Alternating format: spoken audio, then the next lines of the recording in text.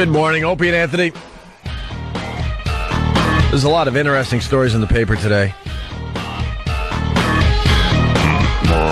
You got a woman falling off a cruise ship.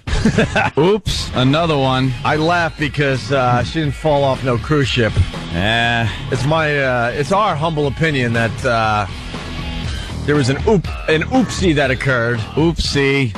It's the best way to get rid of someone you don't like. I don't know if anyone's ever been convicted of murder for throwing someone off a cruise ship. God, it seems like the best way to kill somebody. Hard to prove. They never find him. Yeah, that's what happens. Now, the latest woman, she's with some guy, I guess her boyfriend, and it's 45 miles off of Atlantic City. So you're in the ocean. You're in the Atlantic Ocean. And, oopsie, she falls overboard. And then the guy reports her missing. Anthony, you've been on a lot of these. Not a lot. A few. Yeah, a lot of cruises. Actually, a lot, I guess. Okay. Yeah. Isn't it kind of hard to fall off a cruise ship? It is so damn hard.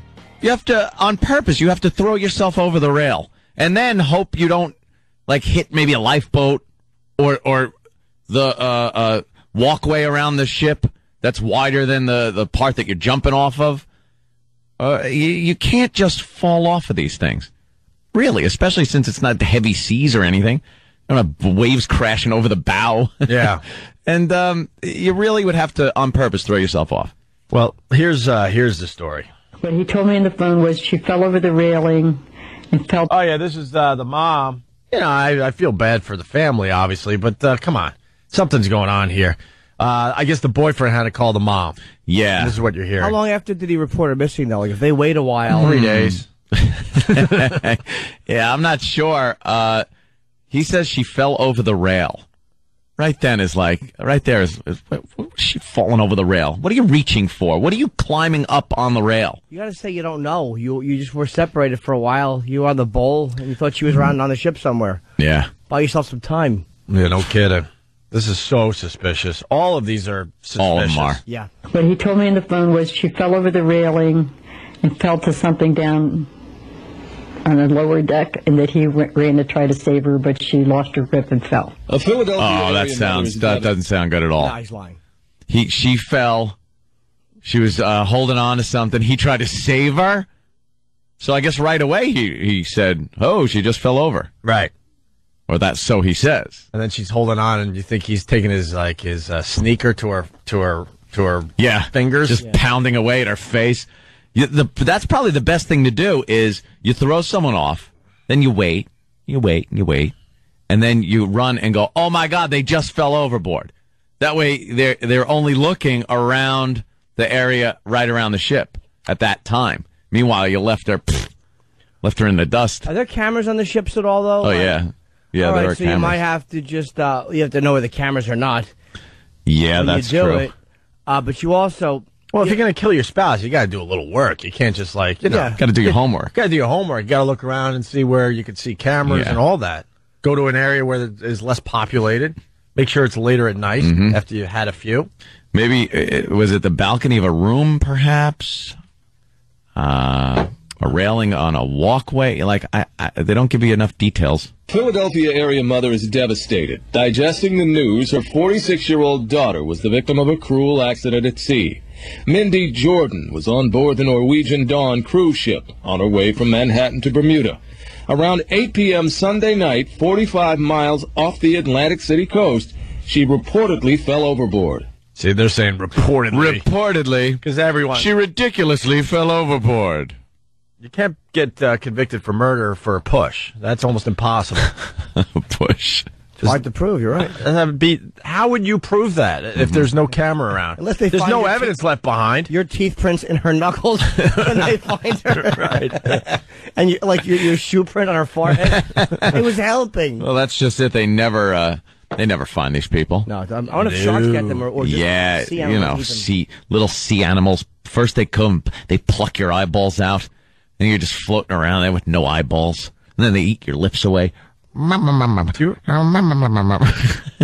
we did the story back in the day. Some guy fell off an aircraft carrier, and it was legit. He was fooling around, and I forgot exactly the details, but he fell. and he's in the water, and he watches the aircraft carrier just going on its merry way because no one saw him fall off the ship. Could you imagine the fear of being in the ocean? Like, oh boy. And there's the boat just going in the distance. And no one knows you're missing. No one knows. You can't yell loud enough to get anyone's attention. Like, when is somebody going to figure out I'm missing? Well, this guy, because he was, he was a Navy guy. He was able to survive. He figured out some stuff. Skills. And like a fisherman's boat picked him up days later, something like that. Did he have a boat or anything with him, like a lifeboat? Nothing. Hell no. He was just floating around the ocean, and he took his pants off and tied up the legs and the waist. How do you tie the waist? I don't know. He actually crumpled it, I think, and then he would blow air into one leg and hold that and use that as a float. Yeah, you wouldn't have to even tie up the waist area actually, because all you have to do is get air in it. You know what I mean? And the air would be above the water. Still float. But holes in the knees, that would suck.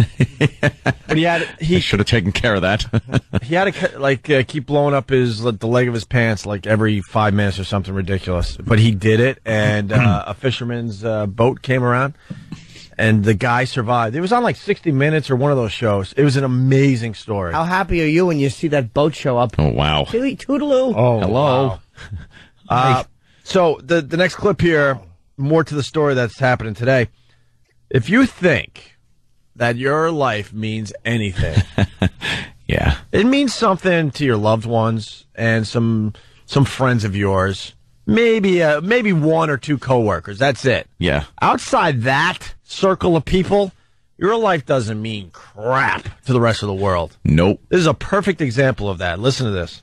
Coast Guard choppers were searching for her from 10 p.m. to 3 in the morning, but no sign of life. So you told me they didn't find her body? We have, we want them to find her. We're still hoping that they find her. Julie, they're not even looking anymore. Cruise managers initially dispatched a small rescue boat, but after the Coast Guard arrived, the captain resumed his course to Bermuda. Of course. Feeling hot, hot, hot. That's it. Yeah. Hey, they make it look good, but it's like, hey, we got to get to Bermuda. These people want to do some parasailing. Ladies and gentlemen, we're sorry for the inconvenience. We're back on course to Bermuda. And remember to sign up for that Kontiki cruise that we'll be taking, the booze cruise tomorrow. It's going to be a lot of fun once we get to Bermuda. Don't mind the person that fell on board and died a horrible death. Also want to remind you, it's casino night. Casino night. Yeah, go down to the casino. Check out the band, too. Really, really. Got a great reggae band down there tonight. Try not to fall overboard. We really want to keep on schedule. You might notice the music's going to be a little louder tonight on the cruise ship. That's to muffle the sounds of horror. We want to muffle the sounds of crying coming from cabin 2403. So don't mind the louder music today. This is fun. It is one-on-one. Yeah, I had a lot of fun. But I went with a hell of a lot of people. I went like family and friends and everything. A lot of fun. First thing we're going to do when we get to Bermuda is get rid of old Buzzkill. Yeah. The party must go on. Yes, we'll be dropping the murderer off at the airport. I mean the boyfriend. The boyfriend. Right. The boyfriend. Yeah, you do a bunch of it's like you're kind of taking your hotel room with you to various beaches. Hey, stuff. You didn't say rock coat this time around. The rock coat. That was Patrice's bit. Oh my God. Yeah. I bought her a rock coat, man. The rock coat. Feeling hot. Right to hot, the bottom. Feeling hot, hot. People, there's a horrible death. People are in mourning. Let's say, the guy didn't do it. He's got to be feeling horrid. Yeah. And there it is. There's the conga line. He looks out his window. You know what, though? As these people conga lining. As human beings, we're all the same. Yeah. All they had to do is get a few distractions on board, and it's business as usual. Maybe a few drinks laying around for free. That's it, right? Some kind of limbo contest all of a sudden appears. You're like, you get a distraction. Ooh, look at that. You forget about the chatter that someone might have fallen overboard. Did you hear somebody?